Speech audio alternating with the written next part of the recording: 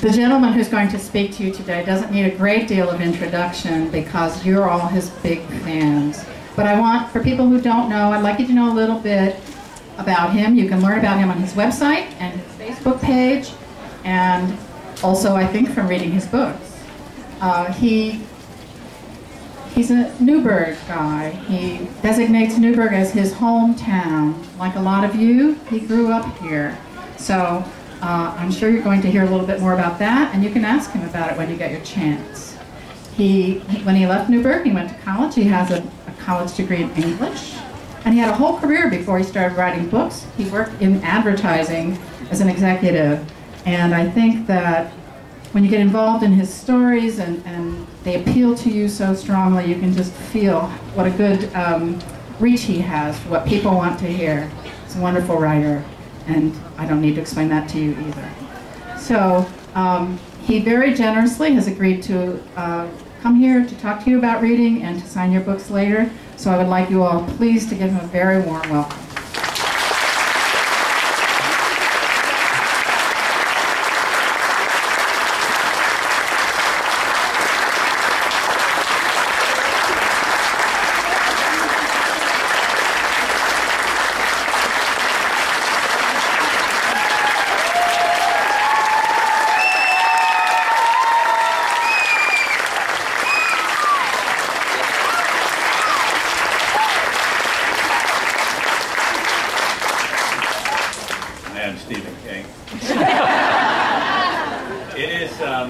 It is really great to be home. This is really cool for me. Yay! I've had a few homes here actually. Originally North Plank Road, North Street for a long time, Central Avenue there, Gibney Avenue, Duchess Terrace over in Beacon. My father, this is kind of interesting and weird, my father grew up in the poorhouse here.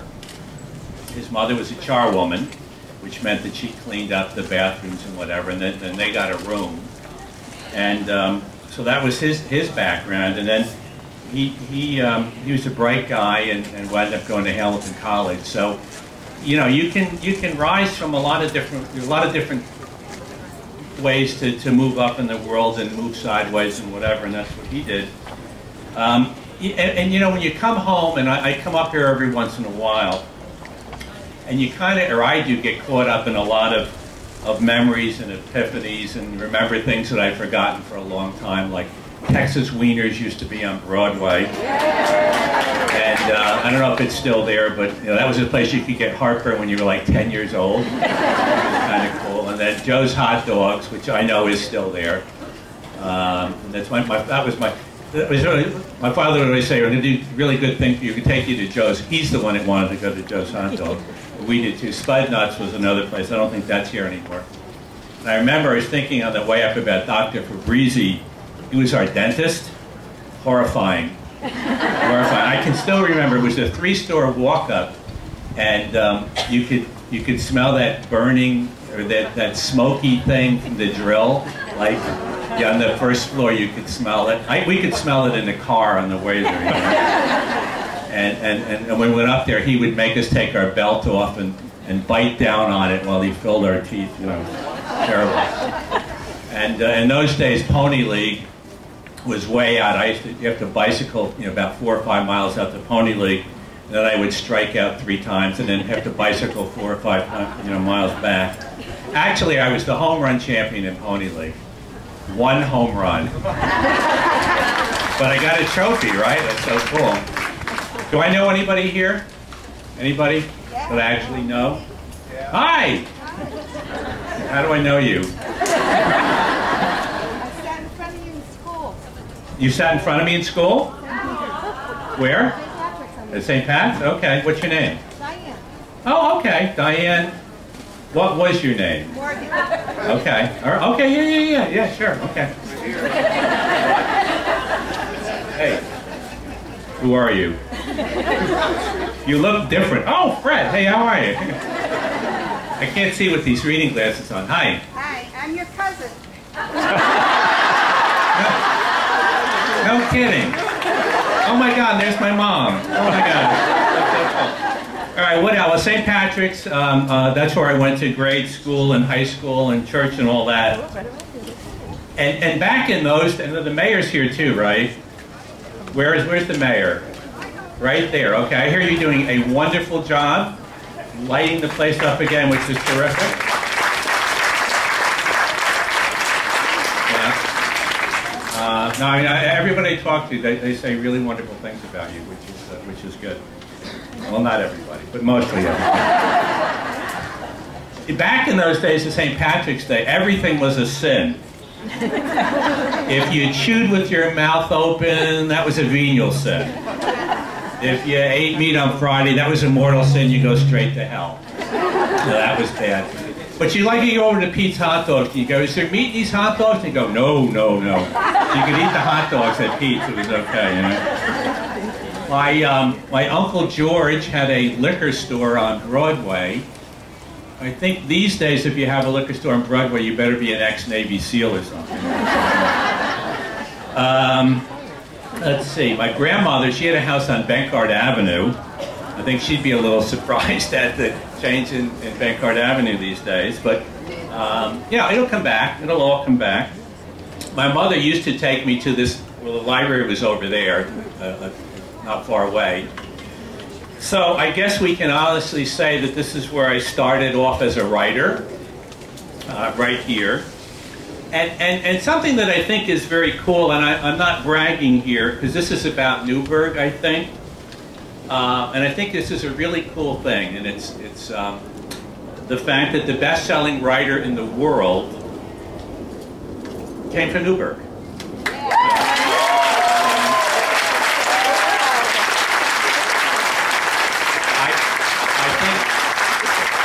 I think that says good things about the town. I think it says good things about the future. I think it says good things about hopefulness and potential for people. And you can do stuff, you know.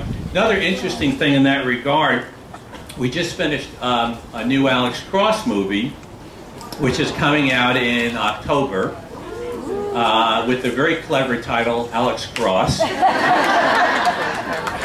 And it stars Tyler Perry instead of Morgan, which is, I'll tell you what, and Tyler does, you know, Tyler's known as Medea normally, but he does a great job. He's a very, he has a very strong will, and I went and met him in Atlanta before they started shooting, and he said, Jim, I wouldn't do this if I wasn't sure I could pull it off, and he did a great job. But the other interesting thing about this movie is the director is a guy by the name of Rob Cohen. And Rob Cohen is also from Newburgh, which is very cool. He went to Newburgh Free Academy. So that's, you know, it's kind of neat to think about. And I always like the idea that, you know, Mickey Scott came from Newburgh. He was pitched for the Yankees, and Bobby Short pitched for the Yankees. I think that stuff is just kind of cool every once in a while to think about. Tell you a couple of book stories. The most recent one, when I was on my way through the people here today, a woman said to me, she said, you look much taller on your book jackets. Actually, I used to be taller. I used to be like almost 6 foot, and now I'm not quite there. In fact, the irritating thing, my son Jack, it just passed me by in height, is sad. He's 14 and he's like 6 foot. Frightening. My first novel was called The Thomas Behrman Number, and this is also kind of interesting. I published it when I was 26, which was amazing, but it got 31 rejections. So if somebody was talking to me before about a short story that he just finished, and you just have to accept that there could be rejections. But then after the book had all those rejections, it won an Edgar as the best first mystery in America, after it was turned down by so many companies. Actually, Little Brown, who is my publisher, and the Little Brown people are all here right now. They get in the front because they're like really important. This is my editor and the publisher, Michael Peach, who's a terrific editor, and he edits everybody you like, everybody you like. And my son Jack and my wife Sue, and the incomparable Rust family, who take care of me in New York. At any rate, more sort of book stories. Years ago, I wrote a book called Along Came a Spider, and I never really had a hit. And I looked at the New York Times bestseller list, and it was number 6, and I'm going, this must be a misprint, because my books, don't become hits. And then I went to a local bookstore, big store, and what we'll do, what authors do, is we go and we count the books. We go, there used to be 12, and now there's 9, so, it looks like it's selling, And while I was there, this woman picked up the book, and if we see you pick up one of our books in a bookstore or at the airport or something, if you buy it, it makes our day. If you put it down, it breaks our hearts. So I'm watching this woman with Along Came a Spider, and she puts it under her arm and she walks down the aisle, and I'm like, this is the best. The book pile is down. I just saw somebody actually, Anyway, I'm watching this woman. She gets about halfway down the aisle. She slides it into her pocketbook. She stole the book. I couldn't believe it. Right around that time, I went to this one of the local stores there, and I was going to sign some books for them. Just stopping by, and they, I lost it. Where did that water go? Did I knock it over? Oh, these hands used to be so be able to handle ground balls and stuff. Now they can't handle a water bottle. Where was I? Oh, so this sort of drive-by signing at a bookstore, and they're all excited. Oh, Mr. Patterson, this is so great. We love your books. Yada, yada, yada. They're slapping low fives and slapping high fives. And so happy to see me. And they say, we must have 500 of your books in the back. I get in the back, and there are all these books. Richard North Patterson books. So I signed them. It always works, Mikey. It always works. Somewhere along the way, Hollywood called, and I made the mistake of answering. As I said, we have this new Alice Cross, but the first one we did was Kiss the Girls, and I went on that shoot, and everyone was very nice to me, but Morgan Freeman was Alice Cross in that one. But I soon found out that on the movie shoot, the novelist rates somewhere below the caterer. They know why the caterer's there. They don't know why the novelist showed up. Nowadays, I write a lot of books for kids. We have the middle school series, which I think a lot of you are familiar with, which I really like. I think that those are actually the best books that I do. And then we have Maximum Ride, the Kids That Fly, and that series is about to end. In August, we have the last Maximum Ride. And a couple of years ago, I was actually nominated for Children's Choice Author of the Year. And my son Jack, he said, don't get me wrong, Dad, I really like your books, but Rick Riordan's going to win. And Rick Riordan does the Percy Jackson books.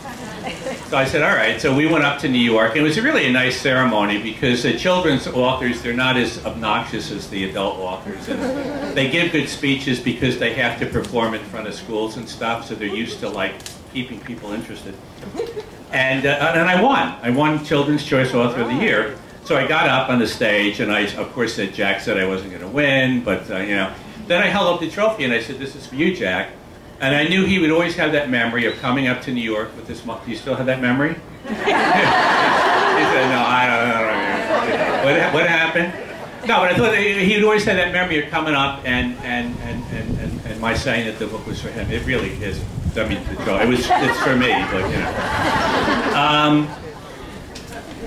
the connection, I think, between the books and my spending time here and whatever and the library is important. And this is just for the parents, and I include myself in that group because Jack and I still have daily discussions about reading. We had one just this morning, didn't we? Gwendolyn Brooks, yes, you can't wait.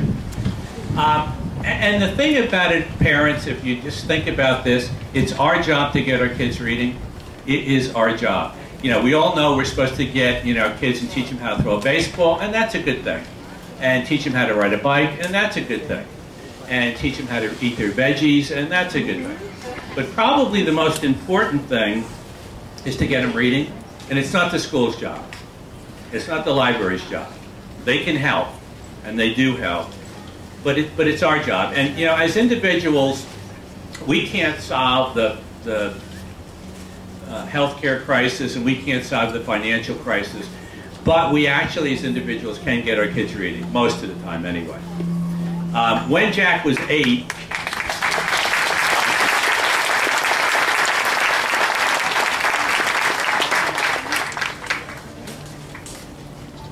if you're here, you probably pretty much believe that. But try to spread that in a nice way to other people, to get them, because sometimes the light just doesn't go off and they don't go, oh yeah, that's right, I should have. One of my best friends, his wife died when his boys were young, and he brought up the kids great. They're really terrific, and they're young men now. But it never occurred to him that it was his job to actually go find books for the kids. And anyway, when Jack was 8, he wasn't a big reader, and so that summer, Sue and I, my wife and I, said, Jack, you're gonna read every day. And his response was, do I have to? And we said, yeah, if you want to, live in our house. But we're gonna go out and we're gonna find cool books for you. So we went out and we got about a dozen books. And by the end of the summer, Jack really loved about 6 or 7 or 8 of those that he read. Really liked them a lot. We got Percy Jackson, which is how we thought Percy was going to beat me, but And we got the Warriors, which is a book about cats, which is another cool series. And we got Wrinkle in Time, and whatever. And by the end of the summer, as I say, he read a lot of books that he really liked, and his reading skills had gone through the roof. He really was so much better reader, and it just opens up doors for him. He suddenly became a much better student.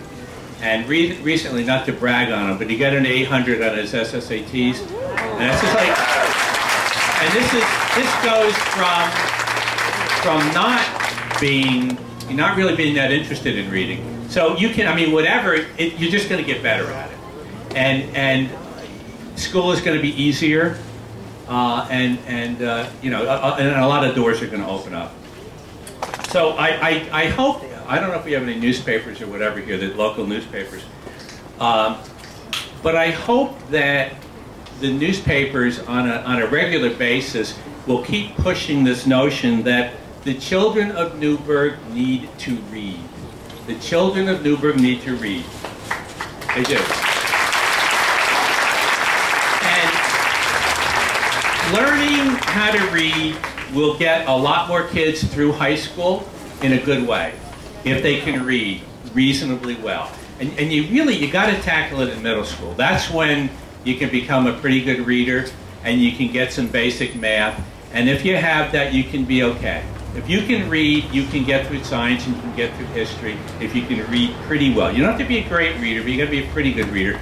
And the key to reading is you got to read stuff. And it's like, I'll go into schools and I'll go, who likes soccer? Yeah! All right, are you better now or 4 years ago? We're better now. Why? We play a lot. Same with reading. The more you read, the better you get at it. And the cool thing about reading is there really are some cool books to read. They're just as good as movies, some of the better ones. And you can get better and better at it by basically reading books that are fun to read.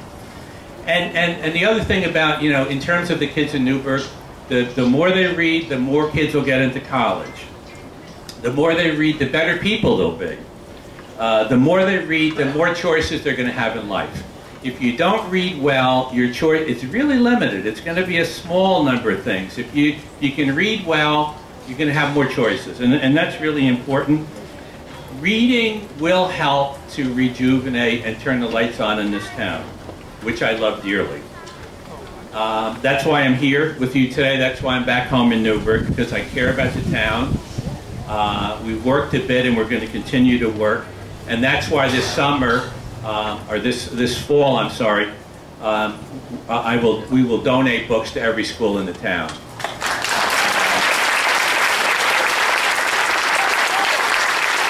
And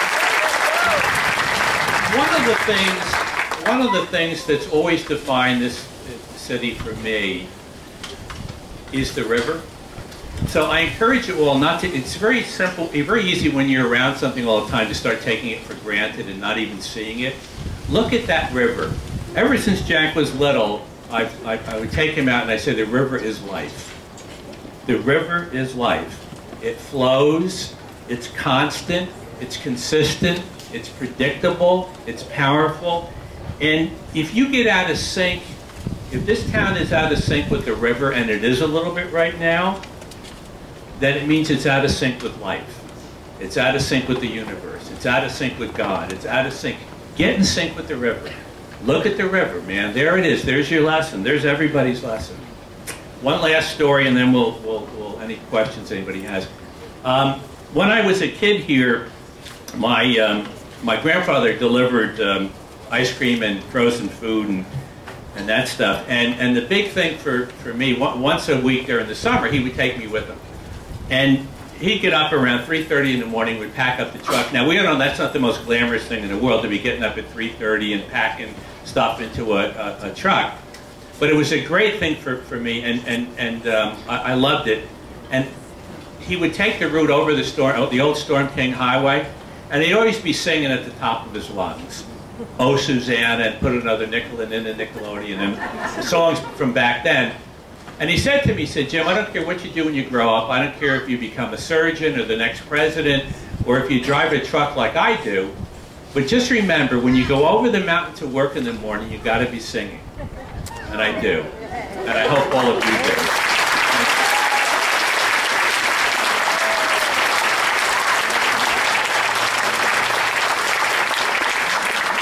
Okay, so we're going to do some questions and answers, and I just make crap up, so that's a nice thing about it. Anybody else I know here? My cousin. My cousin. Anybody else? Nobody, not a soul. Okay. Hi. Part of the Fogartys. Oh, okay. All right, all right. Yeah, you're. Went to high school together. Is your brother up at Trump? Yes. Okay. Yeah. Okay. I'm going there on Monday. Okay. Yeah. Where are we? Yes. Of course I want the podium. Are you kidding? This is power. Hi.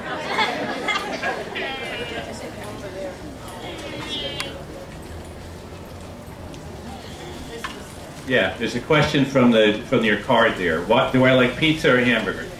What? My first question is, what inspired you to be an author? What inspired me to be an author?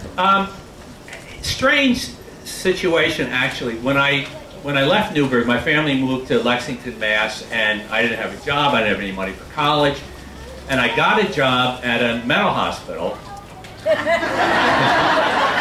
And actually, it was very cool. James Taylor was there, the singer, and he was singing his songs there. It was very. In fact, Fire and Rain is sort of about the hospital bit. And his brother and his sister, Ray Charles, used to have to check in there. He had been convicted of, I guess, heroin possession, and anytime he played in Boston, he had to check into McLean for like 3 days. And he would just, you know. And I worked a lot of night shifts, and there was nothing much to do unless somebody went crazy. So I started reading a lot. And then I started scribbling, and I loved it. And somebody said you're lucky if you find something in life that you love to do, and then it's a miracle if somebody will pay you to do it. So that's kind of what happened with me. I started writing, I really loved to do it, and then to pay the bills I started writing advertising, and I would write little jingles like, I don't want to grow up, I'm a Toys R Us kid. And Aren't You Hungry for Burger King Now? And all those classics. But I was writing, and then I started writing novels on the side, so that was very cool. Questions? You're just scratching your head. Yes? Stand up. Speak into the mic. How did you come up with the idea to write Middle School, the Worst Years of My Life? How did I come up with the idea to write Middle School, the Worst Years of My Life? That's a good question. Well, you know what it was? A little bit.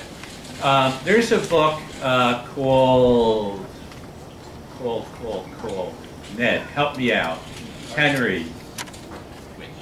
Invention of Henry? No. Hugo Cabret.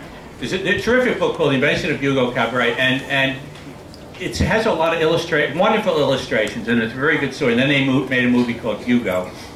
And I looked at that and I said, you know, this idea of combining illustrations and prose really appeals to me. So that was part of it, and that was a big part of it. And the idea of then writing a book that was very funny, but it also had some real truth about what it's like to grow up and go to school and, you know, but while making it humorous at the same time. So that was just a very attractive thing to me. And it was a new challenge. I didn't know whether I could do it. I didn't know I could be hilarious as I am in that book. And speaking of hilarious, there's another one. Well, there's another one out now. Middle School, Get Me Out of Here. And then, you know, there's a girl in his sister Georgia. Rafe Cachadorian is the main guy in the first two books, and he makes fun of his sister a lot, Georgia. The third book is called Middle School, My Brother is a Big Fat Liar, and Georgia tells the whole story in that one. So, but this, in December, there's a book similar. It's not Rafe, but it's called I Funny, and it's illustrated too, but it's about a kid who wants to be a stand-up comedian, and he learns every joke in the history of mankind, and it's very funny. Because I could steal everybody's jokes. Yes. Yes. You don't have a question. But I have something that might interest you. Okay. We lived in my house, and I met your mother on 9th Street in Payton. Oh, okay. And we lived in a house. I forgot to mention Vine Street. Yeah, that was another street. Yeah. And this is for you. You play basketball. It's from the Beacon Historical, and there's a picture of you. I'd like you to have it. Okay, well, thanks. Thanks. I did. Yeah, those are the days. Yeah. Mario Brothers. Which one of your books do you consider the best one you've written? Which book do I consider the best that I've written? You know, this is one of those, like all of my babies. There's some I don't like as well, but you know, I love that I created Alice Cross. I love the middle school books. A book called Honeymoon I like a lot. I mean, part of it is, and I've created a lot of characters that I'm happy that I created. The Women's Murder Club, Maximum Ride. I think that's the thing that I'm probably happiest about in terms of what I've accomplished so far. But you know, there's still another 30, 40 years of books. That would be about 300-400 books. Yeah. I'm going to really run her. I'm going to give me a question in that back corner now. Yeah, we're going to be there. We're going to be there. How do you keep all the characters? How do I keep the characters straight in my head? It's hard for the reader almost. I know, yeah. I wrote a book called The Gesture. It was a historical book, and I was writing Alex Cross in there. I went, oh, this. Yeah. For some reason, I don't have a problem with that. The only problem I do have is sort of remembering all the stories. You know, like what stories have I told? What haven't I told? And so you know, help me out there. I'm going to run to the back. But as I do that... Yeah, we're going to be next. No, you're going to be it. But first we got one right here. A question that was submitted by a child here. Where did you come up with the idea of an alien hunter and his people's connections with elephants? I didn't do that. Question ever. If that question, no one knows what it means, it's the best book talk question I've heard in a long time. This is a series of book called Daniel X. And Daniel X, to me, has the greatest of all superpowers. This is like the ultimate superpower. He can actually create. And that's what interested me about the series. That notion of you know, and in Hollywood, they're too dumb at it. They don't even get that. Oh, that would be so cool. He could create stuff, you know. More than like spiders. He can do spider webs on the wall. Wow. Holy mackerel. How interesting is that? This kid can create. I don't know, whatever. Back there. Are you helping somebody? No, not you. Right back there.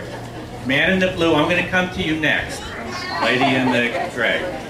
Man in the blue. And I don't know if you're helping somebody over there or if this is going to be you. We'll see. That's you. Is the mic on?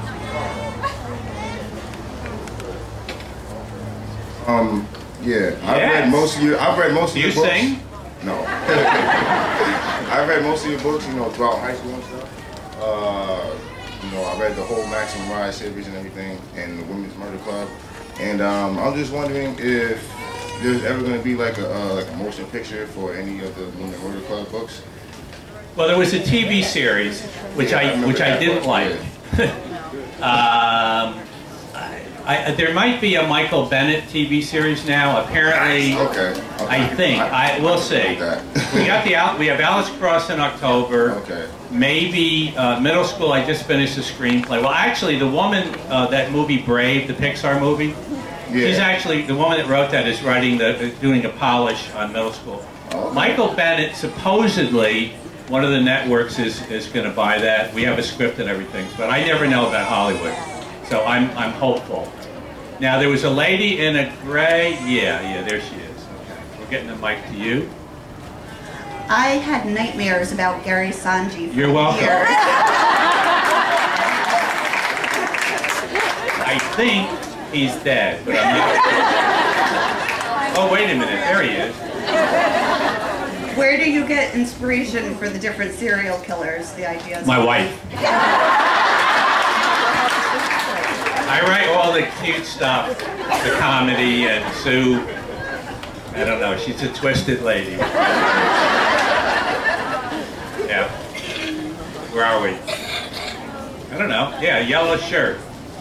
Talk a little bit about the collaborative process. Talk about the collaborative. What do you want to collaborate? No, yeah, no, finish the part B, yeah. And then, what are you, a history professor? I teach sociology right around. Ah, there you go. Part B. Yeah, go ahead. And are you going to do another historical novel like Chester? Okay, the collaborate. You want to see the collaboration thing? You ready? We alternate words. That's the that's the collaboration thing. Who kickstarts the process? All right. How does the collaboration thing work?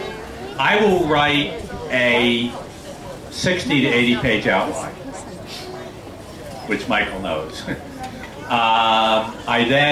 It's always a writer who understands that the game is we're writing a James Patterson novel. So there's the outline. They will write the first draft. Unlike mostly the publishing process, I want to see work every 2 weeks, so that if somebody's off, I can go, hold it, we're hearing, and that's not the Women's Murder Club, etc. When the first draft is in, I'll then write subsequent drafts, and that can be one draft, and it could be, in the case of one of the romances, it was 9 more drafts. So that's sort of the process for the co-writing thing. The historical, I don't know. Gesture didn't sell as well as I would. I like Gesture. Sue thought it was my best book. So I don't know. Maybe we'll do another. I did one nonfiction that I liked called Against Medical Advice. That was, I think, a very good book. You just, yes. When you were younger, sneaky on the side there. Yeah. When I was younger. When you were younger, what was your favorite book to read? When I was younger, what was my favorite book to read? I wasn't a huge reader as a kid. Strangely, my mother was a teacher. I used to go to the library and pick my nose. I don't remember that. I remember the Hardy Boys and some of the stuff, but I don't remember being tremendously turned on when I was real young. And as I said, my turn on was really more right after high school. And I think one of the issues is always, I think it's important that in middle schools and high schools that they mix in a certain amount of books where kids are going to go, I love that book. Because it's just, you have to get ready for Shakespeare. You got to be a real good, and I could get kids more cool and ready for Shakespeare than I think. It's not an issue of, here's Hamlet, read the first 50 pages. You got to get set up for it. You got to understand what he's doing, what he's done, and there are I could fill a blackboard with all these words and phrases. Okay, all the blackboards in the whole room. And the weird thing about it is, I could say he invented every word on this. He invented these words. These word road. He invented the word road, and and that's kind of cool. And then I'm a little more interested in Shakespeare when I think about what he's done to the language, a little more interested. Yeah, but anyway, I know you didn't ask that. Way in the back. I told you I'm going to run you. Okay, take your time. Water, soda, water. I have just 2 questions for you. Oh, only 2? Only 2. Who is your favorite author, and what would you say is your key to success? favorite author, I mean, really, there's all kinds of, I mean, I've always been a big James Joyce fan. I don't know why. I think part of it is linked into where he came from and autobiographical things about him, etc. 100 Years of Solitude, I've said many times, is a favorite. I like magic realism. I like the idea of writing things that are sort of fantasy, but describing them kind of realistically. George Pelecanos is a huge. I love his mysteries. He isn't as popular as some, but he should be. What was the second question? Oh, the key to my success. You know, a lot of it is lucky bounces. Part of it is a focus. Part of it is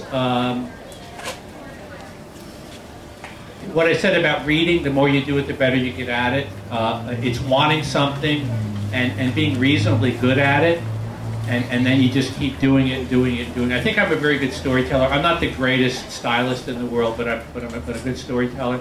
I mean, even something like dancing. I mean, let's say you go in a school and 500 kids want to be dancers. Well, you're probably not going to be professional dancers. Maybe not any of them. But that doesn't mean you can't be a dancer.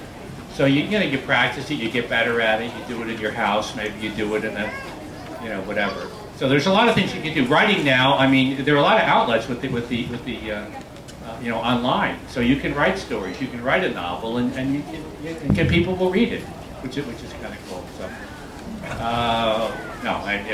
somebody back there. Yeah, there's a guy behind you there.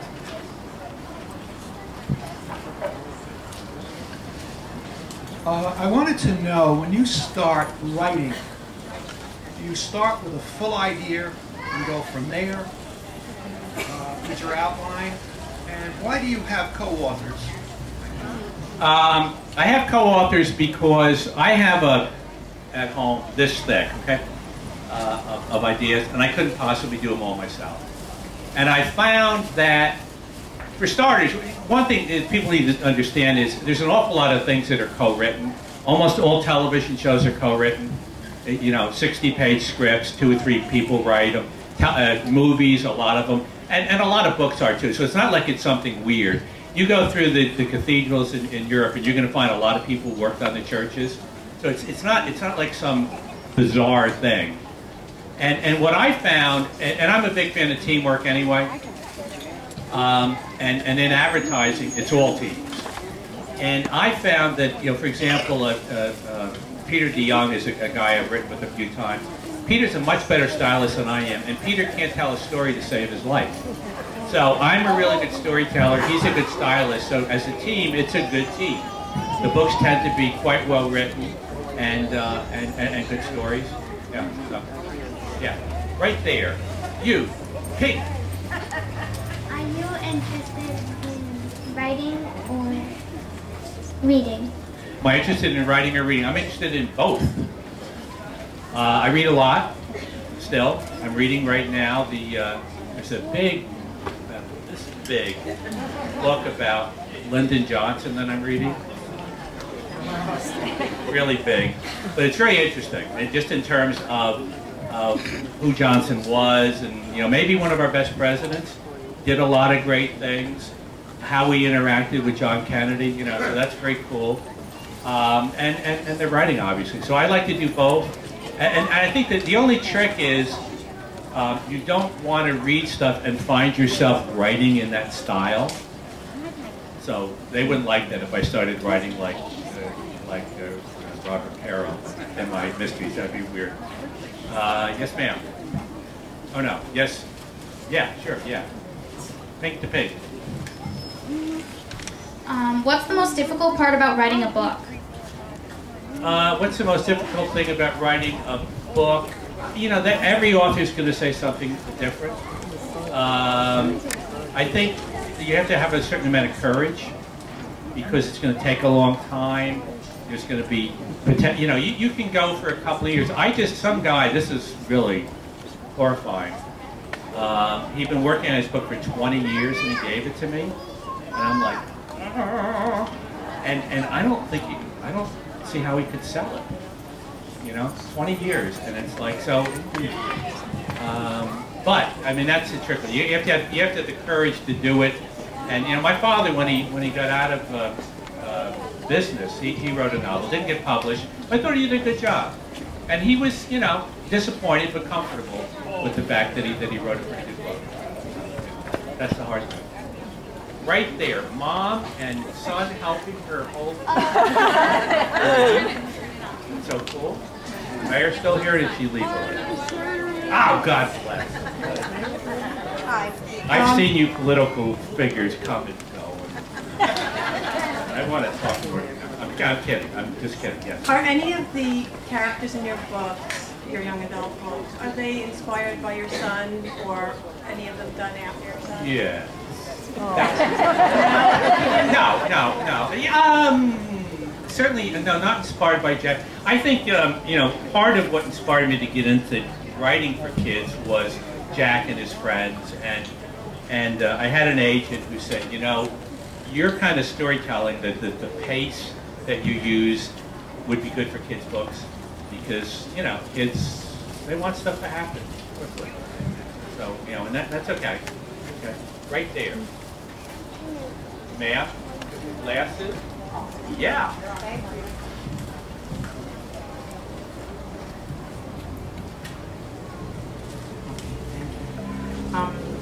I always wanted to be a writer since I was a little girl, but Okay. you know, I'm from the West Indies. So, There's time. yeah, but now I'm able Howard to, Fast was still writing when he was like 93. Who's the guy? Herman Wouk just published it in 94? 94, yeah. Plenty of time. You still get another 60 years. I now finally get the courage to do it. How do I go about publishing poetry and writing short stories? Editing, Publishing it is very hard. I mean, you know, part of it is, as I say, on the internet. There are books in the library like what? Literary Marketplace in the library. How to get published, Literary Marketplace. Those are a couple. You just have to kind of go through them, and they'll give you who to send it to and stuff like that. It's going to take you a few hours to sort of look through it and find some places. And then, you know, they'll give, you know, if you send it out to a few places, you'll get some idea. But remember, what I said about the first book, turned down by 31 publishers, and then it wins Best Novel. So, you know, I don't know what that's all about. Right there. Do you have any That's tips why I like having this thing. for young writers? Do I have any? Yeah, you know, just write. Try to write every day. If you write a page a day, at the end of the year, you'll have 365 pages. You know? You write 2 pages, you'll have 700 and something. Yeah, I mean, you try to do it all the time. And you know, I think part of it is, it depends on what kind of things you want to write. If you want to write popular stories, write the story down, and then polish it. But get the story down first, and then you can polish it for years if you want to. Yes, sir. Yeah. Why did you want to come to Newburgh? Man, that's a good question. I've been asking myself that since I came. No, I grew up here. This is where I was born. I still have friends in the area, although none of them came.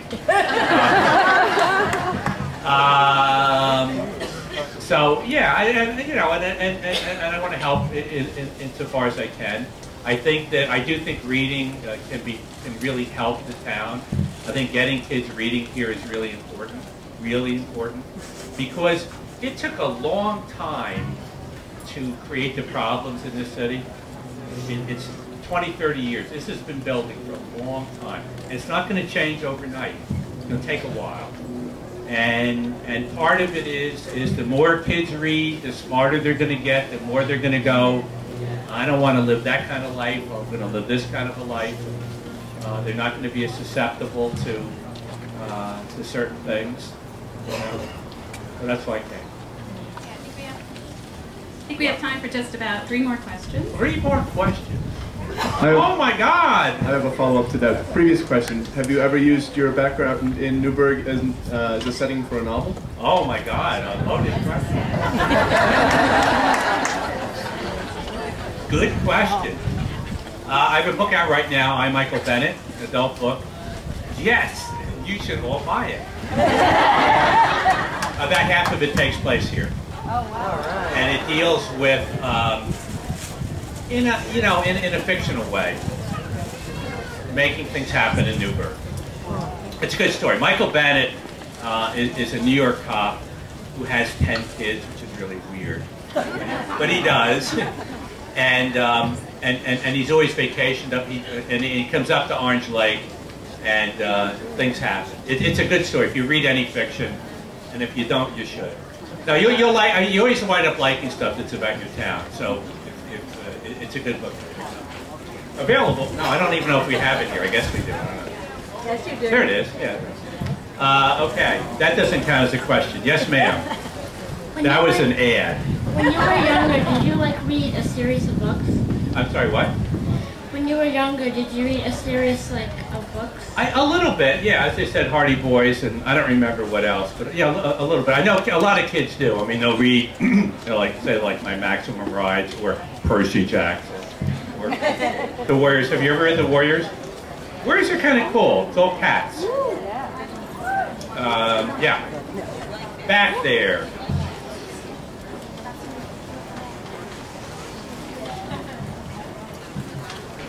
Okay, that lady sitting, yeah, okay. How do you prepare for a book? How do I prepare for the... First I go to church, and I pray. Well, the outline. I mean, the first thing I'll do is I'll go to my sort of thing of ideas, and I'll see if there's anything in there that I'm interested in writing. And then, if you have an idea that you like, then it's a question of, can you connect the story to the idea? And you have to like the story. So that's where I'll start making notes about an outline, something like that. There's a lady over there, far, she's getting a cancer from the sun. So we're gonna help her. I told her I'm gonna run her. And then we're gonna bring somebody over down. We'll pick you up too. That's not a big deal. What inspired you to write Maximum Ride? What inspired me to write Maximum Ride? Maximum Ride is about a bunch of kids who are brought up in a laboratory, hidden out, in the mountains, outlaw, and they were. When I researched that book, I talked to about 50 scientists because these kids have wings. They're created with wings, which is very cool. But they can be wearing a coat and stuff, and then. So you wouldn't know. They could be sitting here and you wouldn't know that they had wings, which is very cool. The idea of flying, I think, is one of the fantasies that we all have.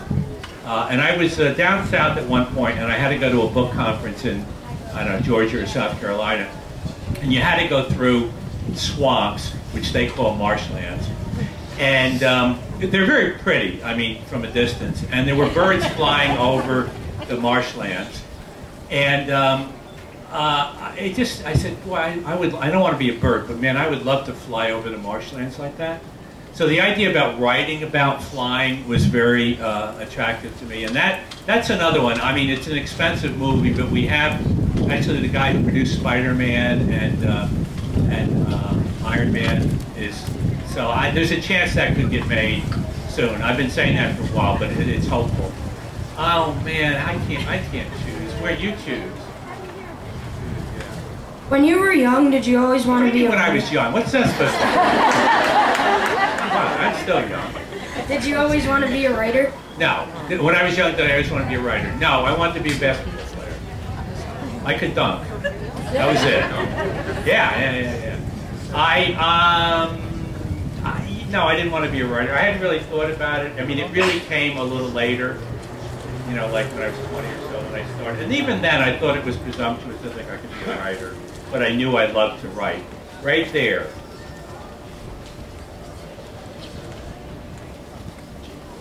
Were you influenced at all by Mickey Spillane, another local writer? Was I influenced by Mickey Spillane? Not really. My father used to love this stuff. I used to go looking for the dirty parts, but not really. No, nothing against Mickey Spillane. I just.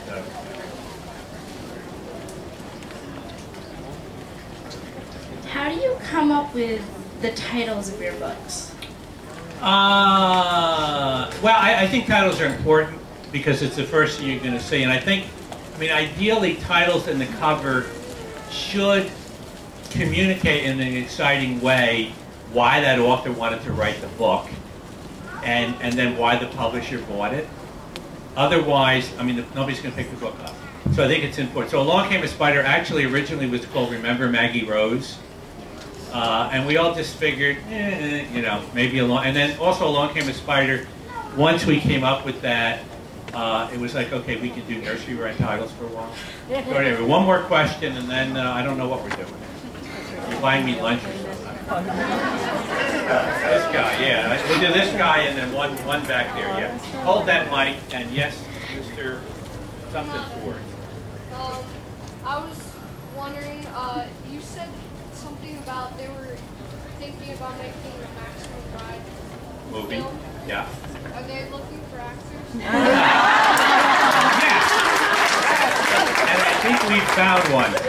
We're making a Maximum Ride, and are we looking for actors? Yeah, no, they haven't gotten to that stage yet, but they will. Who do you want to be? Iggy? Let me see you do the Iggy. Actually, you look like Iggy. I need to draw another quote. Yeah, you can. Well, we can, you know, they can do stuff. Look at Tom Cruise, you know. I actually met Tom Cruise. Funny, I spent like 2 hours at his house. He was very nice. He's not little either. Okay, one more question. How do you come up with the characters? How do I come up with the characters?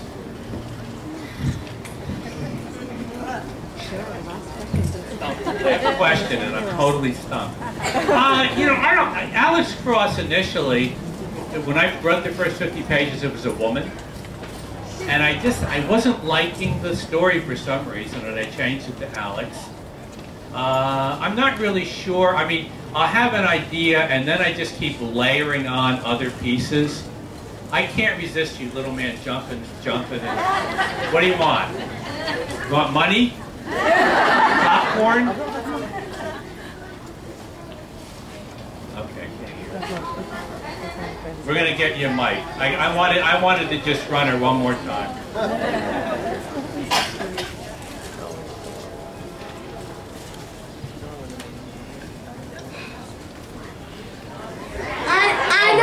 You want to be an actor too, I got it. I know, like, you remember the books that you told and the ones you didn't. You could take a whiteboard and draw a line in the middle. One side you write the story that you did tell, and the one side, and on the other you say that the one that you didn't tell. There you go. You know, I don't like talking to physics professors. They're too... yes, I agree. Not quite sure. That was good, I think. Thank you.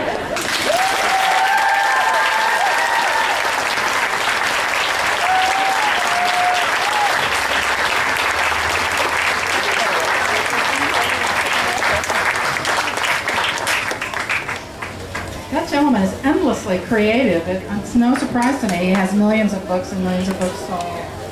And what a treat when put here. I'm going to explain to you who are eagerly waiting to have Mr. Patterson sign your book how it's going to work.